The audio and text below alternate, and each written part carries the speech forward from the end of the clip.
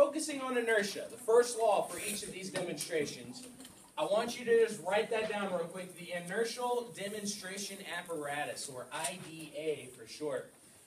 That's this thing. It's this hanger with some large nuts on it. Okay, and so you're going to draw a picture of what I'm doing with it. That's what these are called. It's not that funny. I'm going to put it on my head, and I'm going to look ridiculous here. Okay? Now, it's probably no big surprise that if I were to actually take this and start spinning it, what's it probably going to do? Keep spinning. Keep spinning. Whoa. Well, if I spin it right, gotta spin it right. Find that flat spot on my head. Maybe from the top. There we go. So I spin it and keep spinning for a while, right? Fascinating. Okay?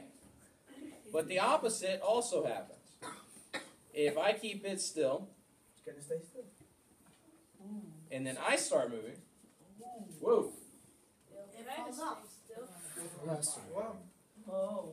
it generally stays still. Most. Okay? So right now I'm actually showing you both sides of inertia. Both sides of the first law. An object in motion Likes to stay at likes to stay in motion, but an object at rest Likes to stay at rest. likes to stay at rest. So as long as the friction is low between my head and the hanger, then when it's at rest, it likes to stay at rest. But when it's in motion, it likes to stay in motion. Friction is the ultimate enemy of the first law of motion. Okay, so when you're actually doing any kind of movement, whether it's throwing a ball, shooting a bullet, kicking anything, pushing anything, friction is what's going to make it eventually stop, right? So that is a key idea when we're dealing with any kind of inertia. Friction is what eventually stops inertia.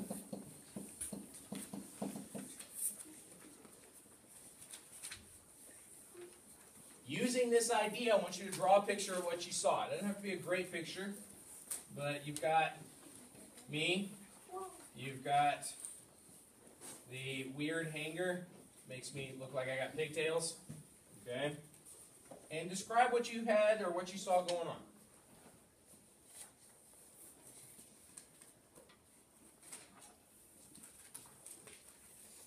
I'm bound to get better at this as the day goes on. There we go.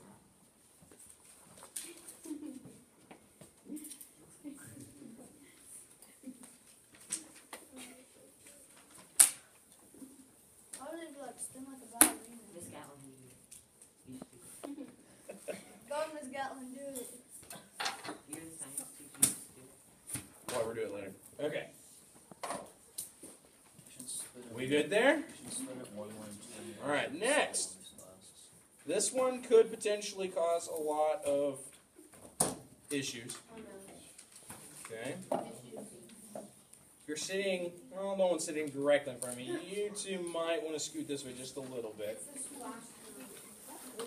Okay, I've got 3 cups, a little more than halfway filled with water, and I'm going to put an egg right over each of them. And hopefully I get these put in the right spots. This is good. Oh dear. Did you even test this? Are those hard boiled? Oh dear. This piece of cardboard is not real happy with these eggs. Did you even test Put it this? on the ground. Should we answer that? That's a little better. Okay, here we go. Alright, make sure I'm roughly in the right spots here.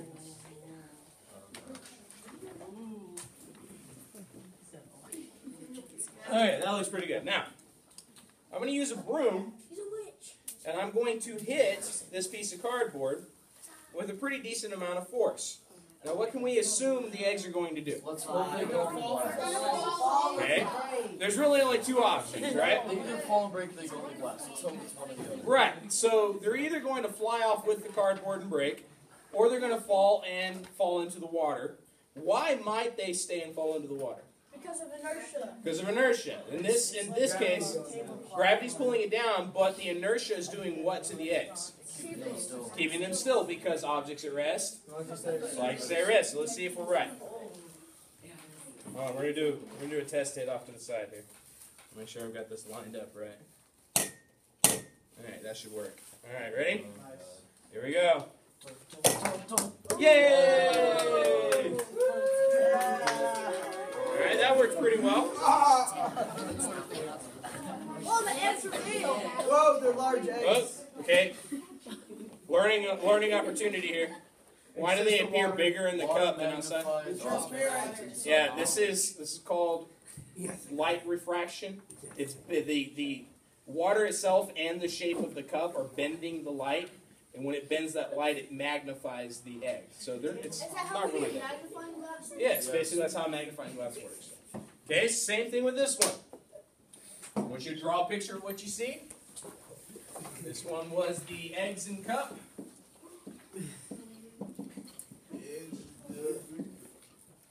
We had the 3 cups.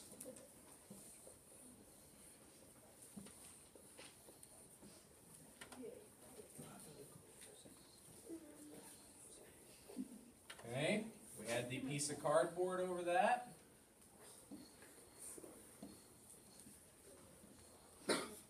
And then I might show just some dotted lines. They fell into the water. But then I want you to describe why. Down here, write a sentence. Why did the eggs fall when I hit the cardboard? The inertia of them kept them still, exactly, because objects at rest like to stay at rest.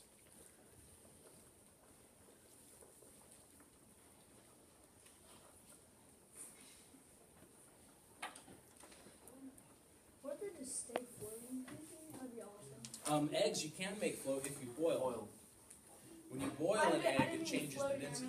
Just like above the cup. Oh, you like levitating in the Yeah, air. they stayed at rest. Like they stayed right there. That's a something. Now, okay, let's put that in context with like a cartoon. Something you guys have all seen, I'm sure. Wile E. Coyote and the Roadrunner, right? Oh, okay. Of course. Eventually, when the when the coyote's chasing the Roadrunner, he ends up running off a cliff at some point, right?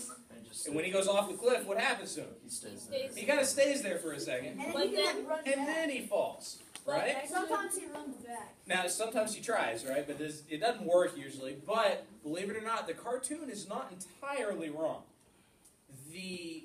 What you're dealing with there is the fact that because he was at rest in relation to the fall, you know, he wasn't actually falling, so his body was kind of at rest at that point. It does take a little bit of time for gravity to take over. Now, the cartoon exaggerates it. The cartoon makes it take several seconds for him to fall, but in real life, it actually takes a moment or two for gravity to take over for you to begin falling. If you've ever been on a trampoline, you've experienced this. When you jump on a trampoline, when you're at the top of the jump, don't you feel yourself almost weightless for like that long? Yeah, you feel yourself almost weightless for a split second. Same thing with a roller coaster. When you're on a roller coaster, right as you hit that top part and just before you come back down again, you feel that moment where your inertia has you sitting still because objects at rest want to stay at rest, but then gravity takes over. So the cartoon basically has it right, but it's exaggerating it. Okay? That's a cartoon. All right, next one. I need a victim. Right here. His hand went up first. I like the mountains. Let me steal this stool. Okay, as you come over here, I want you to grab 3 textbooks. Anything.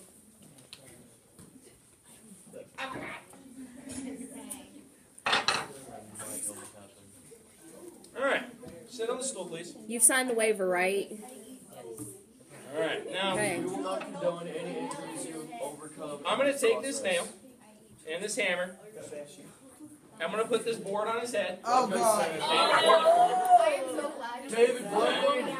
And I'm going to nail this into his head with the hammer. Not really, not really.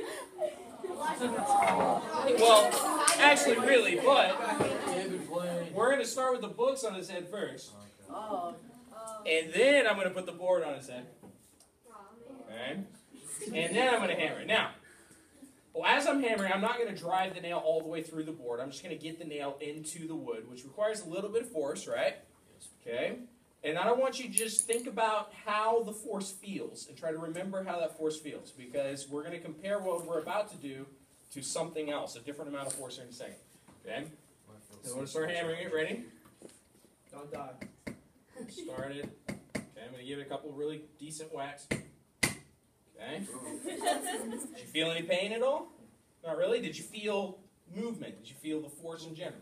Okay, let's try it again. I want you to take one textbook off. No, Elijah, no.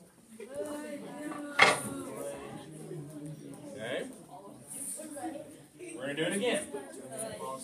Okay, ready? Get started. Okay, give it a decent whack or two. Oh, missed. Missed again. I'm no good with the hammer. There we go. Okay, so comparatively speaking, how did that force feel compared to a second ago? It's a lot harder. It's a little harder, right? Okay, let's do it with one textbook.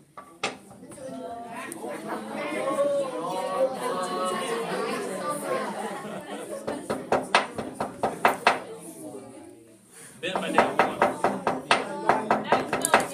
There we go. A little better. Okay. Alright, here we go. Get it started again.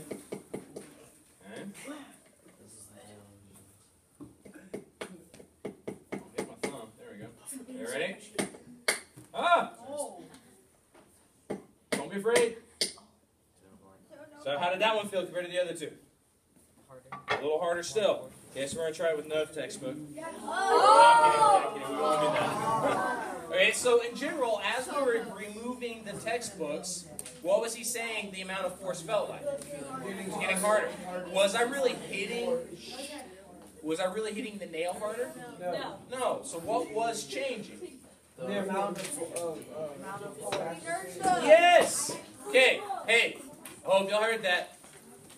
Shh. Listen.